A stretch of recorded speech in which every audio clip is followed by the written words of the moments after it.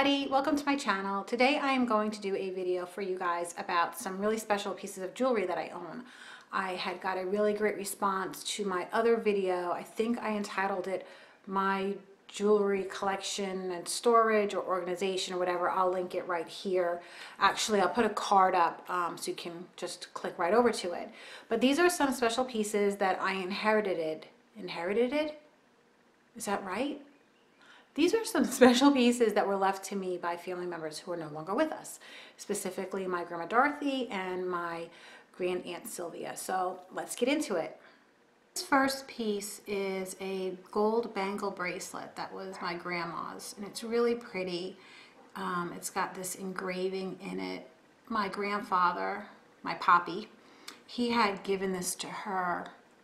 I don't know what exactly event it was for, but it's pretty substantial, and it has, if I can try to open it for you, this type of this type of a catch, you know, kind of opening thing. And I wear this for special occasions. I'm not going to wear it to Walmart or anything. I'm trying to hold it straight for you guys. And so, but I really do love this piece a lot. I had inherited two watches from a grandma. They're both Citizen watches. It's this watch. It's got a rectangular face. The face of it has no numbers. It just is the kind that has the dots on it. It's got this really pretty bracelet to it. So it has one of these clasps on it like this, which is, oops. You know, it's a really pretty watch. I will wear this one when the battery's working. I have to get the battery replaced. I like this one a lot. Sorry, I can't seem to hold it straight for you guys. Is that right? Okay. She also had given me another watch. Now this is it. This is Citizen also? I believe so. I'm not sure. I'll check it and put it in the description box below. Can you see that?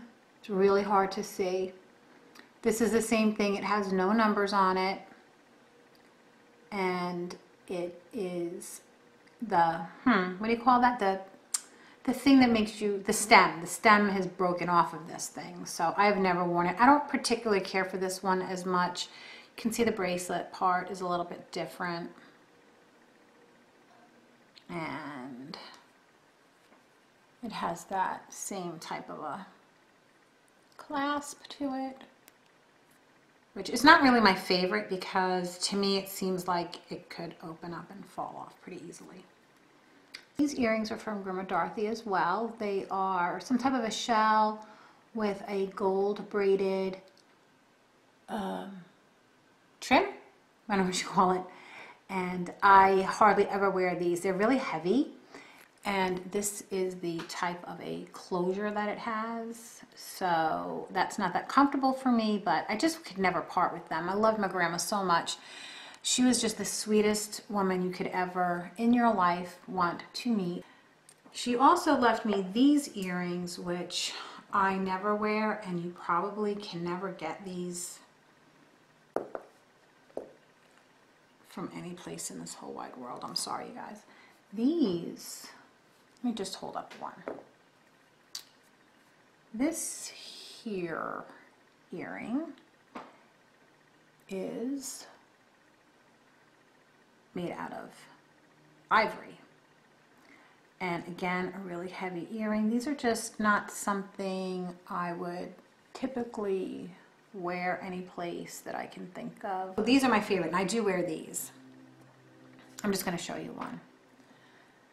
These earrings, this is a pearl with pearl dangling, and it's got the gold trim around it, and I love these earrings. They have like a little bit of movement to them. It has this backing to it. Can you see that? There you go. Sorry, you guys. Just have patience with me. And I do wear these when I get dressed up. In fact, I have a specific dress that I love to wear these earrings with, and they are just so gorgeous. So that is the jewelry from my Grandma Dorothy. This is for my grandpa, and I didn't mention that to you guys. Let me see if I don't know if you can see the detail on this. Let me see. This is engraved with the initials NZ. This was my grandfather's, my poppy. This was his bar mitzvah ring. Back in the day when boys got bar mitzvahed, I guess they got a ring. And it's, don't know if it's been sized, but you can tell. Let me show you here. It's a little bit thinner here in the center than on the sides. I don't know if it's ever been sized. And there's a story behind this ring. My grandfather had given this to me when I went down to visit him one time, and my mom saw that I had it, and she got so mad, and she was like, "That's for me." And I said, "No, Poppy gave it to me." Well, she took it back, and I was so mad, and then she never wore it, so she gave it back to me. But I remember that was a huge fight. Okay, speaking of my mom, this ring, so stinking pretty. This ring is her engagement ring. My mom and dad, when they got married, they opted not for to get a diamond ring, but to get a pearl ring and save their money for furniture. And it's got this really beautiful pearl on it, and then on the sides it's got baguette diamonds. Now, my mom's still alive. She's not dead, so it's not like I inherited it, but it was just too pretty to leave out of the video. And I'll have my wedding ring on that hand. It's a little loose on me, and it's really delicate. I did wear it Easter Sunday to church because I do really love it. It's so pretty.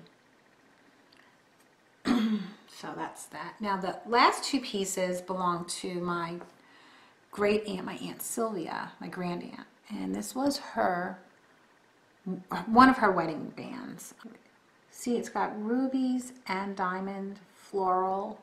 I don't know if you can see that. A floral motif. And it goes all the way around the ring, like so. And I do wear this ring a lot. I do have a wedding ring from my husband, but when my hands are swollen, I do wear this ring and I do love it. It's really wide band, but it's so pretty. Last is this charm bracelet that was also my Aunt Sylvia's. And it's got all these different charms on it. I don't know if I can show you each one. I mean, I can, but let's see how this goes. So that is a car, and the wheels move.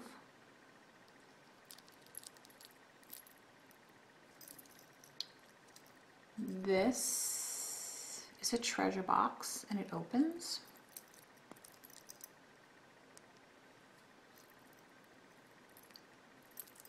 This, I don't understand. Well, this is, okay. This I don't understand. There's a significance. This, can you see? Oh, hold on. I can't really show it too well. Hold on. This is a toilet bowl. Why? Why does she have a toilet bowl charm? That's so bizarre to me. And then a bicycle charm. Which, do the wheels turn? No, but this, yeah, the wheels turn, and so do the handlebars. Can you see that pretty well? I'm doing my best, guys. Then, of course, the telephone. This doesn't have any moving parts. I don't think. I'm going to tell you a lie. Yeah. Everything is stationary on this one, but it's pretty cool. I don't know if she liked to talk on the phone a lot. Now, this one makes me kind of sad. I'll tell you why. This, oh, you guys, I really want to show it to you properly. This is a high chair.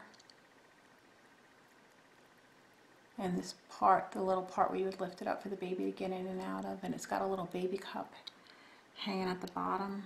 And the reason it makes me sad is because my aunt and my uncle were never able to have children. They just were never able to have children.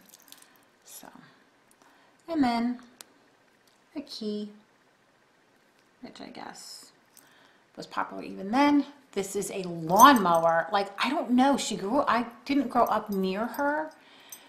They lived in the Midwest and we lived on Long Island. But this is one of those lawnmowers that has the, oh, you guys, I have to show it to you this way. Can you see that? Is that super blurry? There we go. Oh, here's another sad one. No, I'm sorry. Part of this broke, but this is a baby buggy. A carriage, we call it a carriage. This one's pretty cool. It's a ladder, like a little step ladder. And there's a heart on the top of it, and on the steps it says, "Step up to my heart," or something like that. It's really cute. Last one.